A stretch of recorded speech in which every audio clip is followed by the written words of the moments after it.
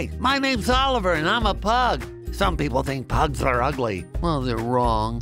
My family thinks I'm as cute as they come, and I agree.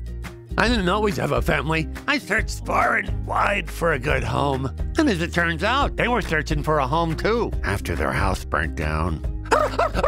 Sorry, mailman. Oh, boy. Anyway, he took my little girl Eden, keeping a notebook listing all the reasons why her family should get a pug for them to agree to look for me. And I'm so glad they did. And I reward them every day by loving them with all my heart. It was love at first sight. Oh, yeah, sure, we had our ups and downs.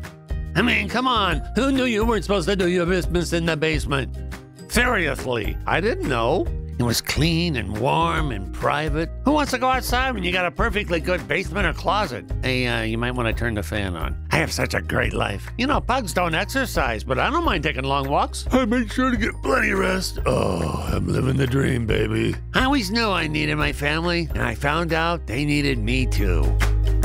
The Pug List is a story about how we found each other and how we all found our way home. Oh, I love you.